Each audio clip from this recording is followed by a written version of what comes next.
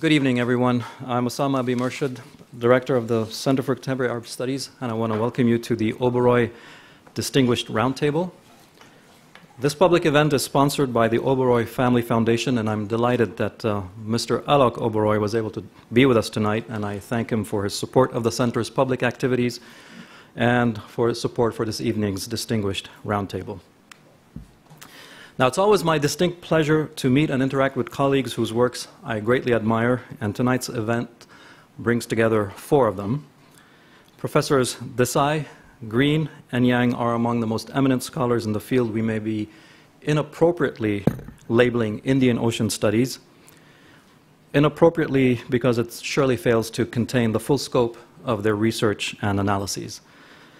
It is, however, perfectly appropriate to describe their works as pioneering and seminal, as their contributions have advanced in significant and innovative ways our understanding of and appreciation for the intricate histories that make up the Indian Ocean world.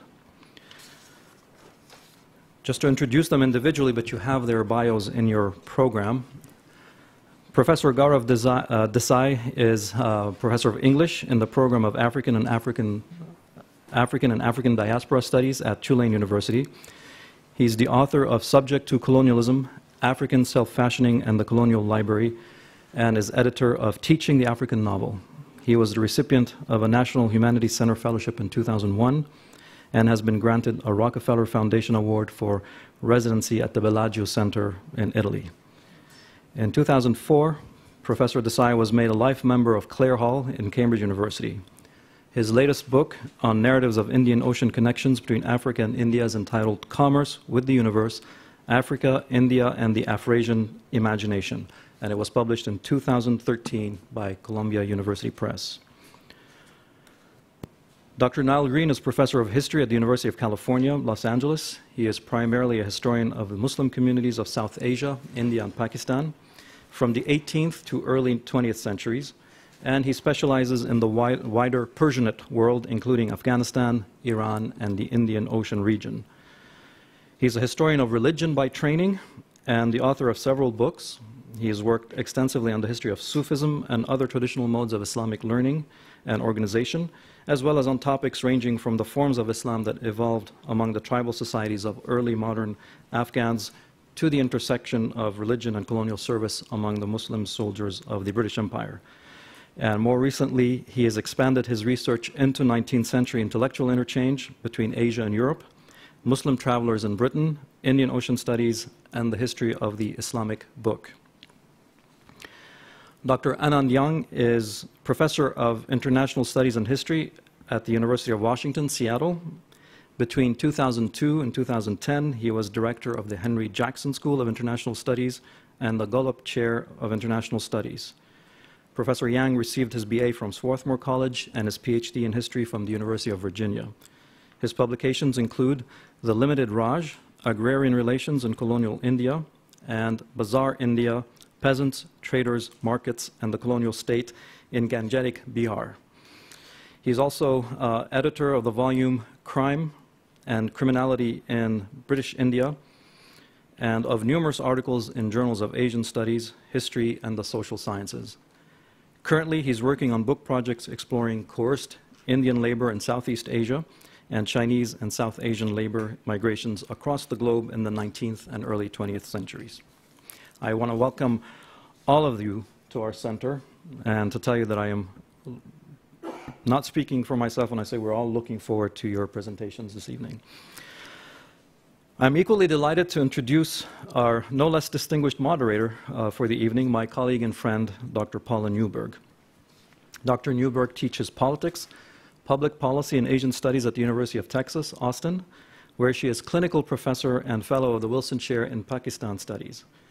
Her work focuses on the intersections between human rights, democratic governance, and foreign policy in crisis and transition states and regions.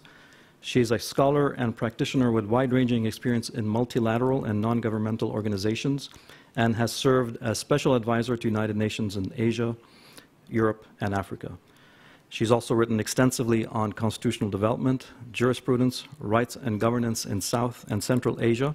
Her publications include monographs on courts and politics in Pakistan, on insurgency in Kashmir and complex emergency in Afghanistan. She's also authored 2 edited volumes on telecommunications policy, as well as 1 edited volume on human rights. Dr. Newberg was also senior associate at the Carnegie Endowment for International Peace, where she co-founded its Democracy Project, and was a guest scholar at the Brookings Institution. And as some of you know, prior to moving to Austin, Paula was director of the Institute for the Study of Diplomacy here at Georgetown University, and I remember warning her distinctly that I would find every opportunity to bring her back to Georgetown, and I am thankful that she accepted the invitation. So I want to thank you all again for being with us tonight, and it's now my pleasure to hand it over to Paula.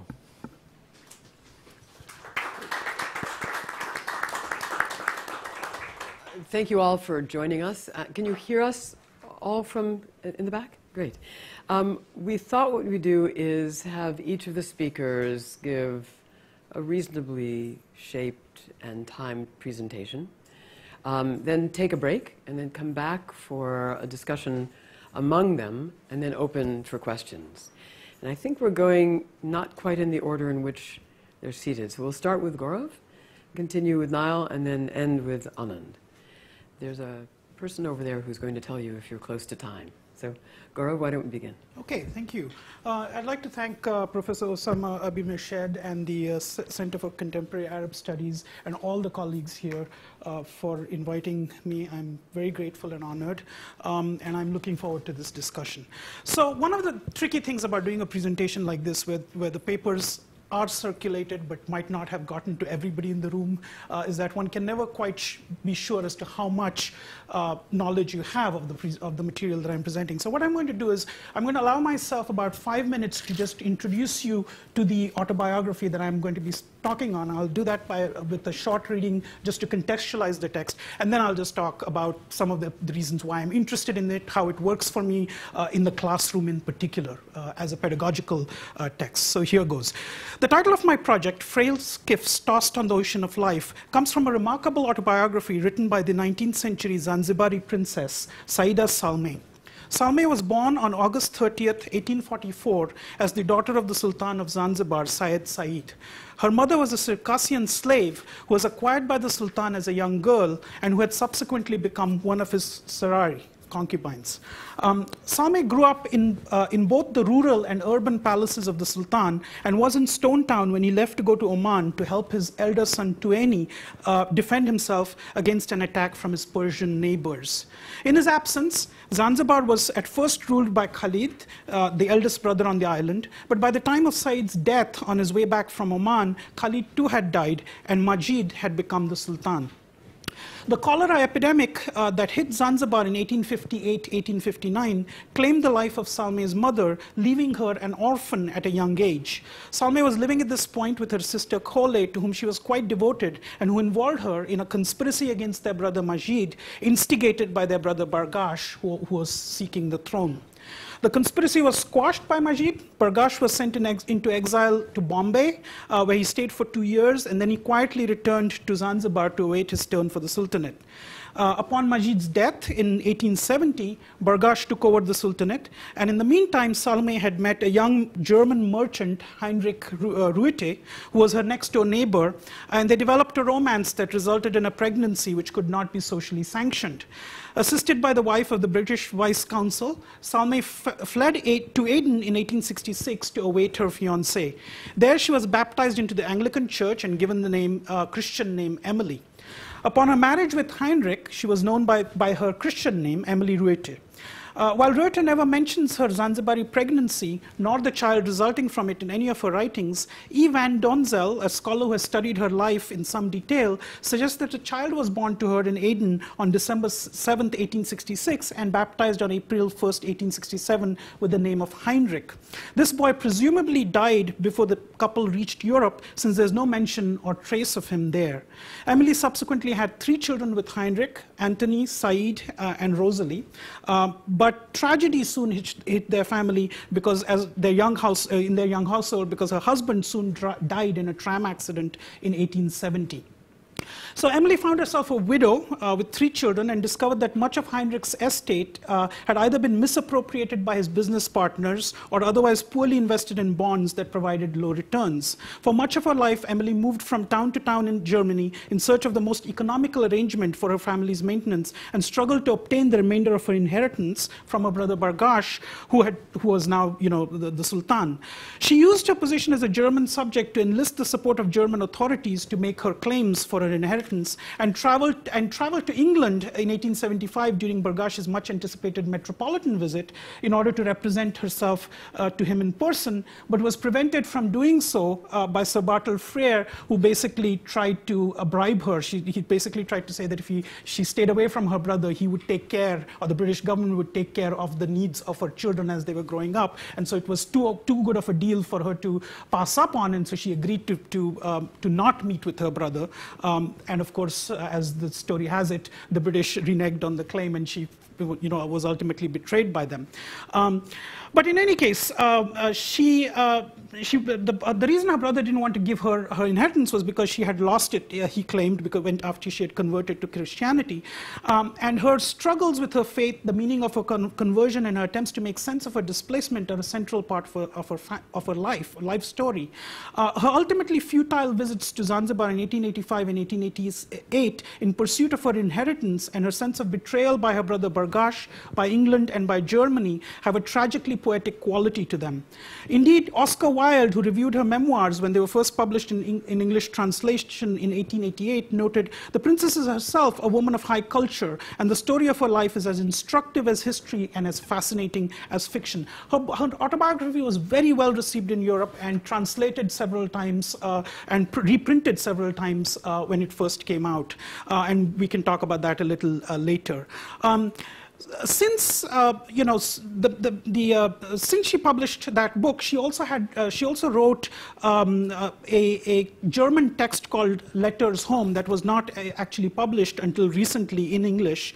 It was addressed to a dear friend, and she also, but it's debatable whether this was a real text written to a dear friend back home, because it was written in the German language as opposed to Arabic.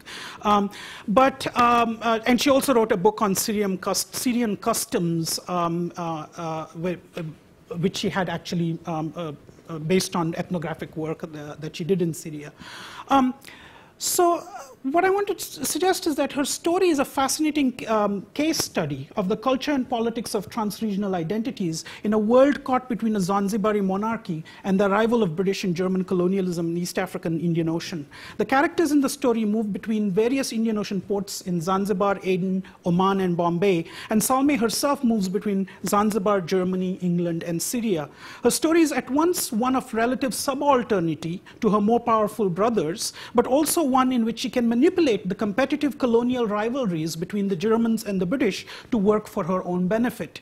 Hers is a tale of a cross-racial romance in a world of a racially coded colonialism. It is also a tale of the intimacies of the project of slave emancipation and the encroachment of British colonialism. So just to give you a sense of who Salme is and what this text is about, the autobiography was essentially written in German for primarily a German audience, but it was then translated, as I suggested, in English and other languages, and it was written to make money. She was literally in Germany as a single mom trying to find every means possible to earn a living, to feed her kids. She tutored in Arabic. She offered herself as a tutor of Arabic to various people. She wrote this thing, and she indeed got some royalties out of it, etc. But it's an interesting exercise intellectually for us, because what she does in there is she tries to, in some ways, explain, Zanzibar and Arabic, Omani Arab customs in Zanzibar to a Western audience. And her project is really a project of what we might think of today as a critique of Orientalism. And especially the Orientalist reading of things like the Eastern woman. She has a chapter in the book called The Position of Women in the East, in which she basically tries to refute all the stereotypes of the passivity of the Arabic woman and the ways in which patriarchy works, and the whole notion of polygamy and the way in which it is constructed. She tries to present, a kind of, non-Western, if you will, Omani perspective. And then she critiques German society and European values. For instance, I'll give you one example. She tries to point to certain hypocrisy. She talks about how, the only difference between, a polygamous household and a European one is that, in the polygamous household, at least the women she says, know and can identify their competitors, whereas in Europe, it's largely left unknown or unspoken. So, she has these various ways of, doing this comparativist critique, if you will. I find this text a very interesting one to teach in classrooms because students are really confronted by a different by certain dissonances, right? So on the one hand, her text reads as a very proto-feminist text, if you will, right? She's talking about women's agency. She herself is writing in a context in which women are not allowed to write. Women were encouraged to read the Quran but not write. And so she's actually defying, her family by actually secretly learning how to write. And of course, she's been a rebel in other ways, as we already talked about. So she herself is a woman with a lot of agency, and she speaks about that, and she calls on other women in her family and in the society at large who she shows as strong women. So in many ways it's a very proto-feminist narrative, and students are all excited to see this early narrative taking that stance. At the same time, they're troubled by the fact that she has what we certainly think of today as very problematic attitudes towards issues of race. She doesn't have very good things to say about black folks. She has very clearly a sense of civilizational superiority over black Africans, and that comes across very directly in the text. 5 minutes left, yeah. So students struggle with it, and rather than, because even when I teach them more contemporary post-colonial narratives, right, which might be feminist narratives, oftentimes the feminism goes hand in hand with an anti-racist stance, right? So they are progressive narratives that look at all kinds of intersectionalities and try to work against them. Here's a text that is, on the one hand, very progressive. On the other hand, they don't quite know what to do with its kind of discourse of race. Now, rather than running away from it, I find this a very useful thing in the classroom, because students are confronted with what it means to have certain kind of constellations of political belief working together or working at odds with each other.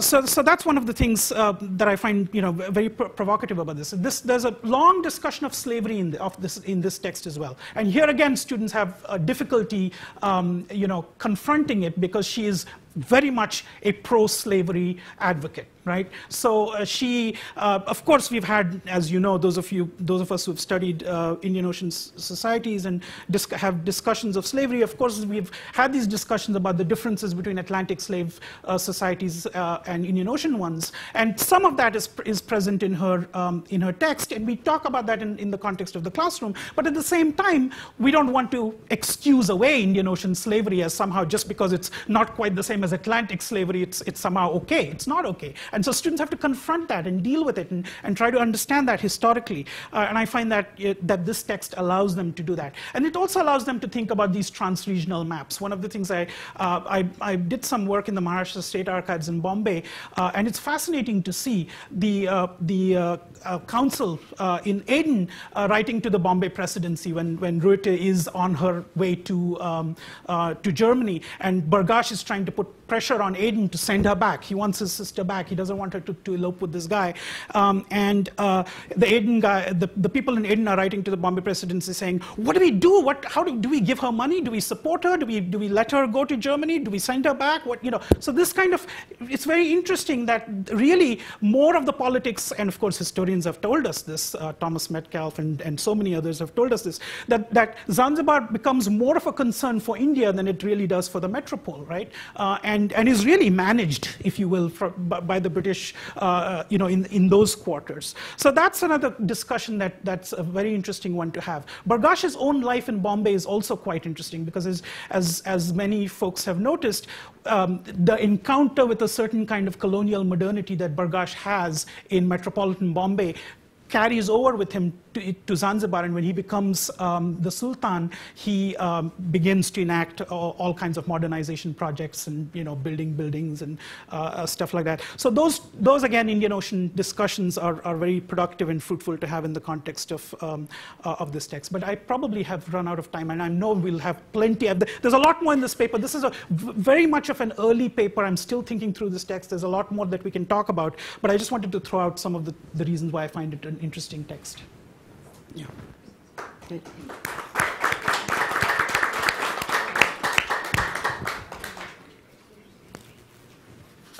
Over to me.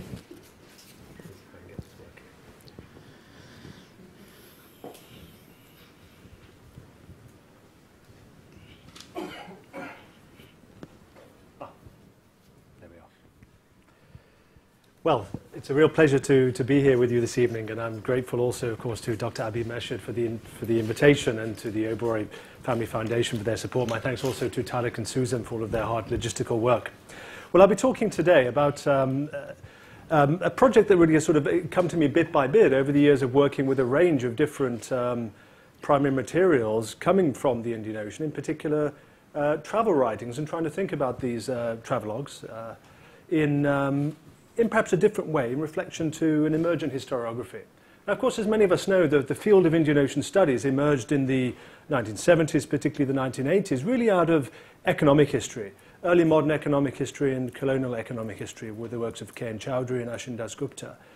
What I'm interested in doing with this project is trying to move away from that early historiography, and indeed as it's moved into a more recent cultural turn, to questions in global history, and particularly a recent set of conversations initiated with a significant edited volume by Moin and Sartori, Global Intellectual History.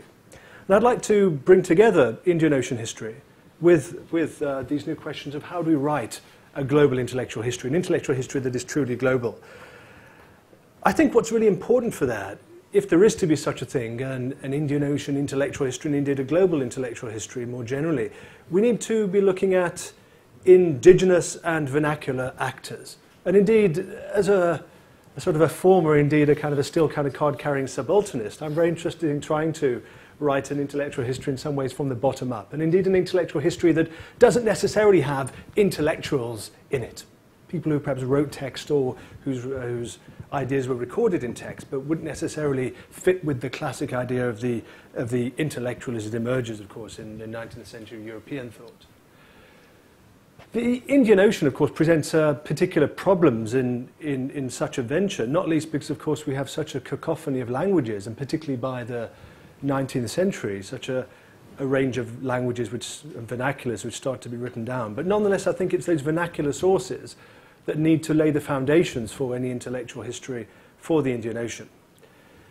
And if indeed it's meant to be an intellectual history that is yet somehow oceanic, I think there needs to be an oceanic component, not just from countries that happen to have the ocean washing upon their shores. And for that reason, I'll be looking today at in particular about travel writings, because I think travel writings that indeed involve an oceanic crossing, at least for me, satisfy that criteria of being somehow inherently oceanic. And I'm interested in this period of the 19th century when steam travel, both over land and over sea, and vernacular printing in the languages around the Indian Ocean, create what I've called in an edited volume, the age of steam and print. When, of course, it's only in the 19th century, really in the middle of the 19th century, that we effectively start to see for the first time vernacular languages being printed around the Indian Ocean, particularly, of course, Muslim languages that I'm interested in. So hold tight, because I'm now going to move through something of a tour d'horizon of the Indian Ocean, with looking at a number of these texts that emerge from this period of the age of steam and print, when vernacular printing coincides with steam travel, industrial travel, to put far more people of different types of background on the move across the Indian Ocean. This is, of course, the period, the 19th and early 20th century, the great period of Indian Ocean as well, and indeed larger than Atlantic migration. And of course, more and more of those actors are able to record and indeed print and leave a legacy of their thoughts and reflections upon those movements through a movement towards vernacular printing and indeed vernacular writing, vernacularization more generally. So, of course, then this is the period, of course, that there is in some senses, an important colonial infrastructural element to what I'm talking about, but nonetheless, in many ways, we're talking about commercial rather than necessarily controlled travel. This is an era, of course, before the invention of the passport, so it's a much more freewheeling and an open economy of travel, particularly for, let's say, third-class travel, than we might think of. The first example I want to bring to your attention then is an example of what I've called these old routes. I'll be looking today at old routes across the Indian Ocean and newer routes that emerge during this period of expansive steam travel networks. Muhammad Hussain Azad, a book collector, a colonial bureaucrat, and a figure who in 1885 makes a very old journey across the Indian Ocean from India to Iran, but with a new kind of intellectual aim of collecting manuscripts, collecting the codicological heritage of those earlier Indo-Persian literary connections that he felt were under threat in the colonial period. He's a fascinating figure because he left behind him a very kind of rough and ready diary of his travels across Iran. His travels to Iran from Karachi by boat along the coast, very detailed accounts of these coastal towns, and then by donkey across the towns of Iran, trying to collect manuscripts, as he recorded in the later publication of his handwritten diary that was called his Sayri Iran, A Journey Through Iran. What interests me is the global context in which this is taking part. This, of course, is the period of the great manuscript collectors, and particularly the great Oriental language collections that were collected by European collectors, such as Constantine von Tischendorf in this period, who discovers the Codex Sinaiticus, the oldest Bible manuscript. More relevant, perhaps, is the British Orientalist E.G. Browne, who travels to Iran with exactly the same mission as Azad, only just over a year later, in 1887, traveling more or less to the same places as Azad as well, also leaving a travel account too, his own travel diary that he publishes some years later. So we're getting this sense of an intellectual history that is oceanic, but also has this kind of global context, I think, which is in a historicizing age, an age when not so much it was important to have the finest illuminated manuscript, which might have been part of a knowledge economy of an early modern period, but to have different original manuscripts in the sense of a historicized approach to try to find the Ura text, the original edition. Browne's also interesting insofar as in Cambridge he hosted another Indian Ocean traveller, this time someone who travelled out of Iran into India. Haji Pirzadeh also left a diary, this time in Persian rather than in Urdu. He arrives the same year that Azad is going from India to Iran. Pirzadeh comes to Karachi, where Azad left, and on to Bombay.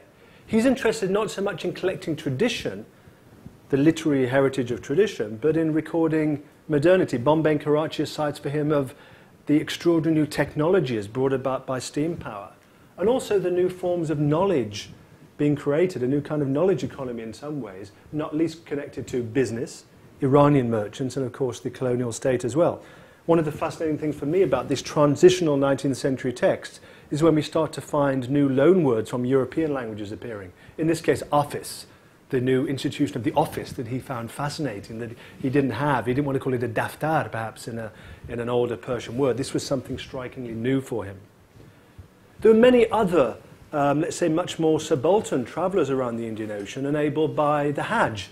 These weren't intellectuals in any sense then. These were small-town pilgrims traveling third class, often pauper pilgrims, as they were called in the colonial records of the time. And many of them, again, left accounts in their vernaculars, not least such as this text, the Jade Haq, the road of truth, the journey towards Mecca then, and recorded, for example, their reflections, or certainly their first-hand accounts of things that were puzzling to them. Very often these accounts, the Hajj accounts in Persian, Urdu, and in other languages, and indeed in Turkic from the period, bring up this puzzle that they thought they were going to the Islamic center, the Holy Land, the Arabic-speaking regions of the world. But when they passed through the Suez Canal, opened of course in 1869, they found that the lingua franca of the port towns is actually French. And actually many of the people who are living there are either Italians or French.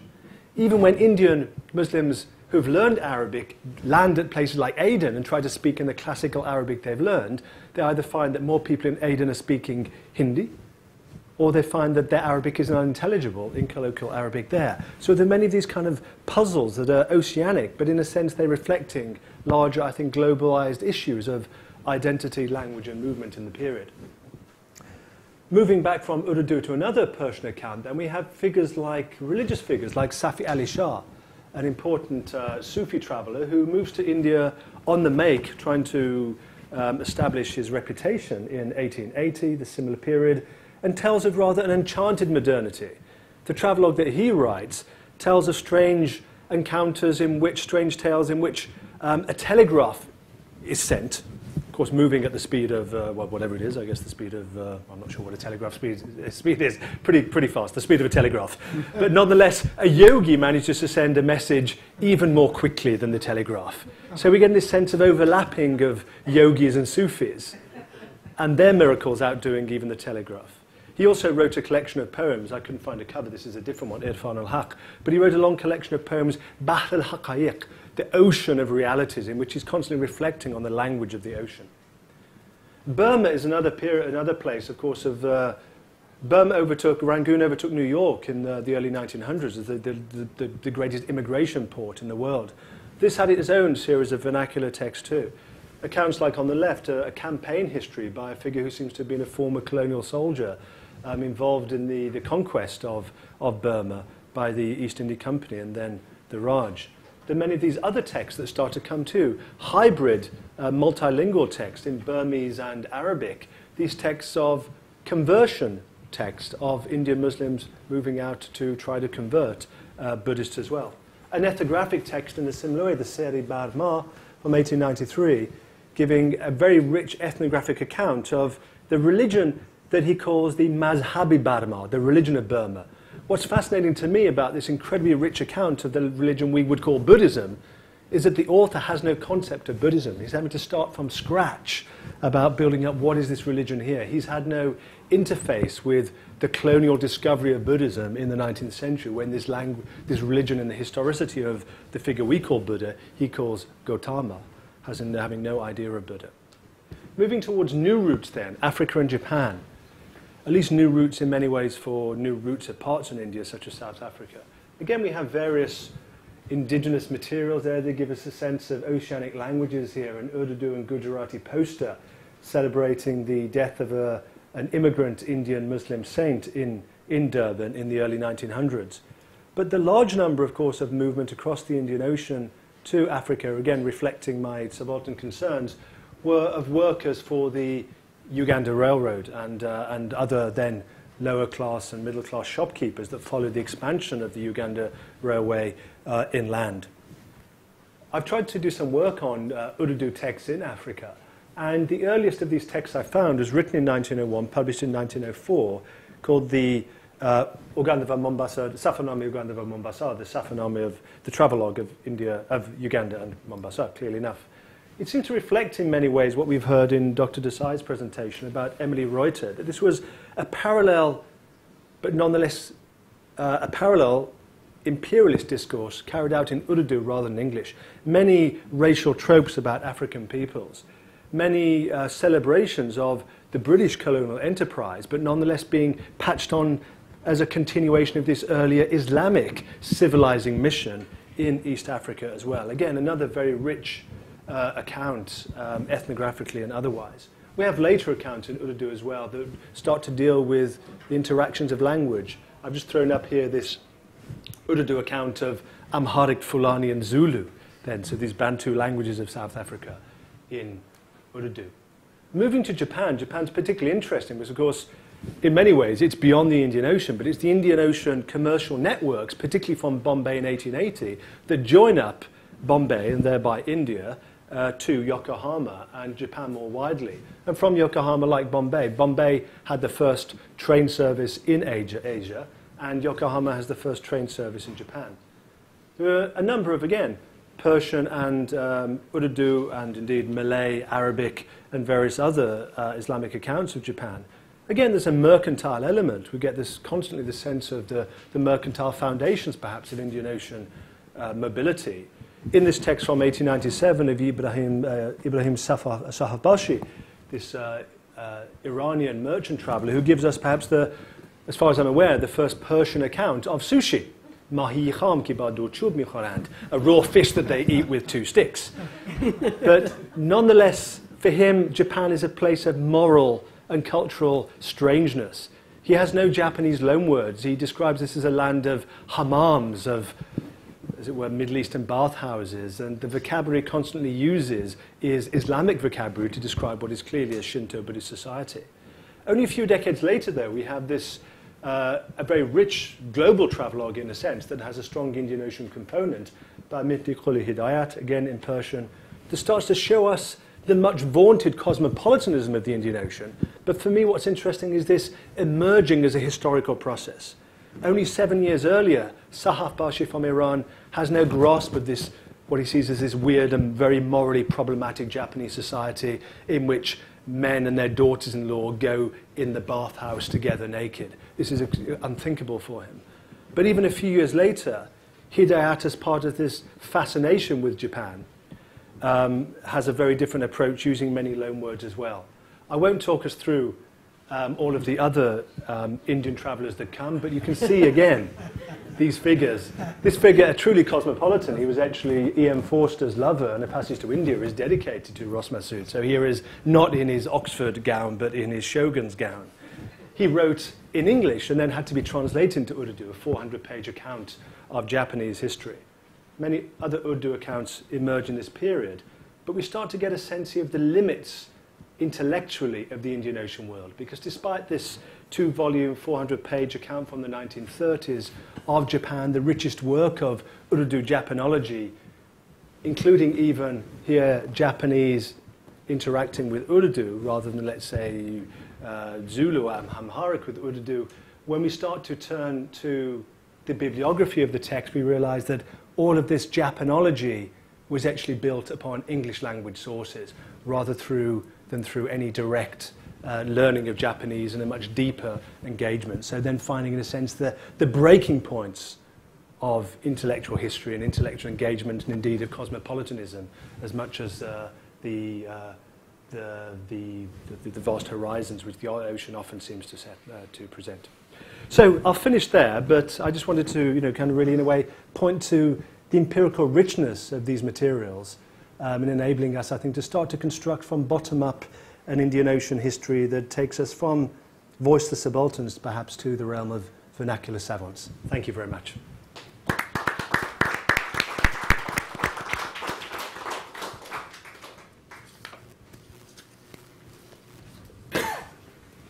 So let me join my fellow panelists in thanking Dr. Abi Mirshed and Tarek and Susan and everyone else who was involved in making impeccable arrangements. And I would assume that anything involving the Oberoi name would have that excellence attached to it, because as someone who grew up in Delhi in the early 1960s, that was the ultimate in sort of hospitality excellence to go to the one great Oberoi hotel that existed then at that time. Now, of course, there are many, many more. So my work could just as easily be entitled Empire of Labor. And what one of its arguments is about the extent to which labor imperatives shaped this vast empire that the British carved out across the Indian Ocean. A series of islands that were key outposts, and of course the mainland of Burma, that served to tie the eastern part of the Indian Ocean to the eastern part of the Indian Ocean to the western part of the Indian Ocean, leading all the way across the Bay of Bengal up to the Straits of Malacca, so to the point where the Indian Ocean meets the South and East China Sea. And I'll end with that point too, because today, of course, it has strategic importance in sort of Indian, Chinese, and US ideas of dominating that part of the world. So my work, which is a book which I hope to finish this summer, is about the way the British used transportation as a way of creating, filling their labor needs across these outposts that they were creating across the Indian Ocean. And the criminals they were sending to these outposts were mostly people convicted of crimes they considered especially dangerous. Property crimes and collective crimes, the two kinds of things that threatened their law and order kind of project in India.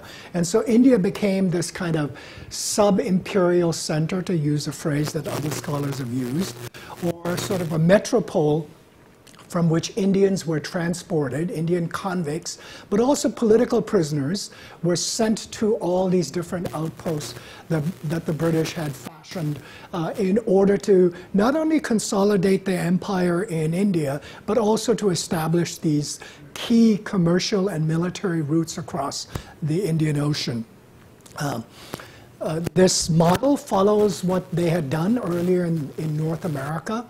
52,000 to 60,000 people they transported to North America in the 17th and 18th centuries, and it sort of stops with the War of Independence. And about the same time that they're beginning their project in Australia, where over 166,000 people will be sent, they're also starting to send people from India in a very systematic way. My book doesn't deal with this, but there's also a return traffic of Chinese and Malays that they're sending to India and to Burma and to the Andamans. Unfortunately, because these are truly people at the subaltern level, there is not a single written account, unlike the kinds of people that Gaurav and Niall are talking about, left by any convict. So I've mostly had to work through a number of different kinds of sources to get any kind of voices, to get any sense of what their experiences were like. My book focuses on sort of three sites in particular, all in Southeast Asia. The first is Bengkulu in West Sumatra, that the British acquire very early on and give up to the Dutch after the 1824 peace treaty. Until then, they sent large numbers of convicts there from all over India. The second sort of case study is of Penang, which they're anxious to develop into a naval depot that will sort of enable them to control the Straits of Malacca and enable them to control both commerce as well as against the VOC and other European rivals, the Indian Ocean.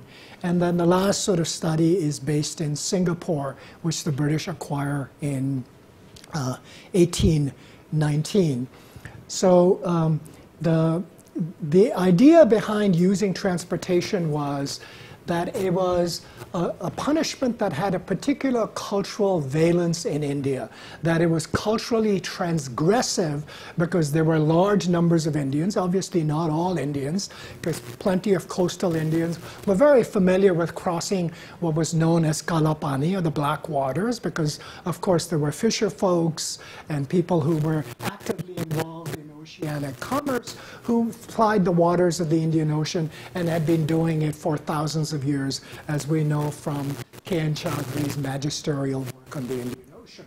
But there were large numbers of people from very early on. You see this already in petitions written in the 1780s and 1770s, when Indian soldiers who were used in Madras against the French, when they were sent back to North India via ship, they sent petitions to the British asking the British to help them, because when they went back to their villages in today's UP and Bihar, they were ostracized because they were mostly of high caste. So it wasn't entirely a fiction that to a lot of people being sent across the Black Waters was a punishment particularly dreaded. And the British used this sort of dread that many people had to make this the second most severe punishment after capital punishment. And they sort of relied on this kind of culturally transgressive nature of this punishment to terrify people against this punishment. So in the Bengkulu case, I follow the story of three brothers whose surname is Khan, so Khan brothers, Muslims, who were transported from Benares in the 1780s and found themselves in Bengkulu in 1790s. And because they had formerly been soldiers in the employ of a lesser Mughal nobility, they were sort of warriors who were very adept in sort of sword play. And within a few years, these three Khan brothers, and one of them in particular, ends up becoming known as the Sahib of Bengkulu. So not only the master of his fellow convicts, but also of the Indian regiments stationed there, and really the money lender par excellence in this local community, with a Malay wife, with a local slave, with 2 houses, with riches galore in his bungalow. And the only reason that I know a lot about him is one of his slaves turns against him and turns witness against him, and so there's a long court case involving him. My story of Penang is centered around 73 political prisoners who were exiled from South India at the beginning of the 19th century, known as the 73 polygars. They're very, very famous in South India. They're heroes, and if you know your Tamil cinema, there are any number of films starting with Shivaji Ganeshan playing these heroic figures. But 73 of them, according to Indian historians, disappear from history because they're put on a ship and they're never heard of again. Well, because they end up in Penang, I actually know a lot about them, and find out what happens to them over the next decade and a half when they're stuck in this island. And because their acts involved rebellion, political rebellion, they were not allowed to return. And then the third is Singapore, which becomes British in 1819. And there it's both a mix of political prisoners as well as garden variety criminals who are sent there. And in all 3 cases, a lot of my work is centered on the kind of work these convicts are involved in. Not the political prisoners, but the rank and file convicts. They end up building every bridge, every road, every wharf, every jetty, every church, every office building. So much of Singapore, everything built in Singapore until the late 19th century, is largely built by Indian convicts who are brought in because as the slave trade is ending in this part of Southeast Asia in the first decade of the 19th century, there's an urgent plea made to authorities in Calcutta, Bombay, and Madras. Please send us your convicts. We can use any numbers of convicts you can send, and could you make sure there's some bricklayers and masons and carpenters among these convicts so that they can do the kind of work that was so critical to building the infrastructure of empire across these 3 outposts. And both Penang and Singapore are critical because they are seen as these vital entrepôts, not only for the China trade, but also to secure military communication across this part of the world.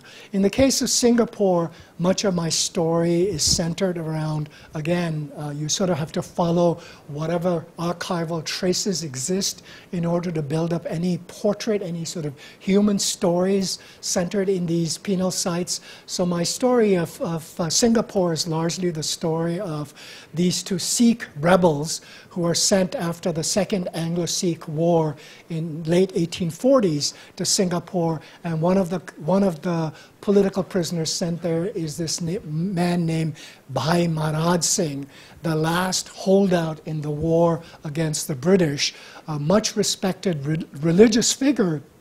And the whole idea behind not executing him but sending him to Singapore is to make him completely disappear and cast him into oblivion.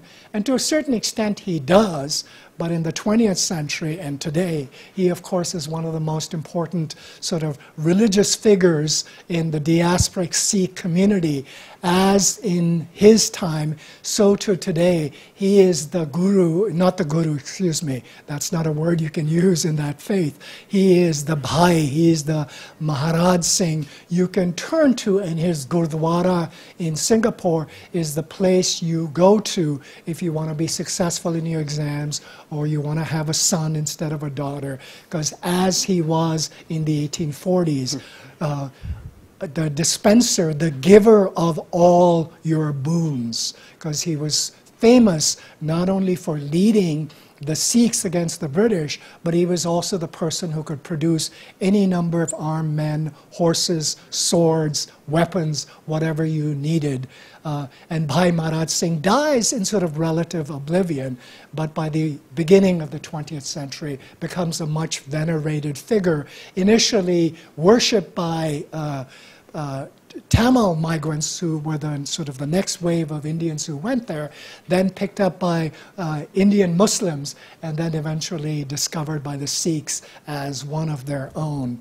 And so the book is about this empire of convicts, because all subject people to some extent were depraved, uncivilized, criminal. But the British were very selective about the kinds of people they considered so dangerous that they banished them overseas. And in their imagination, as well as in the self-perception of the people who were so banished, the British sort of treated them as convict workers, and they themselves thought of themselves as convict workers because they never used any terms to describe themselves as criminals. They didn't even use what would have been the logical Hindi-Urdu word to use for themselves, bandwars, but they described themselves as company ke naukar, servants of the company, because of course this is during the period of the East India Company. And not surprising at all that the term they used to describe what they were doing in Southeast Asia and across the Indian Ocean was the same term that similar kinds of people who joined the East India Company military thought they were doing, Naukri on behalf of the East India Company. So let me stop there. Thank you.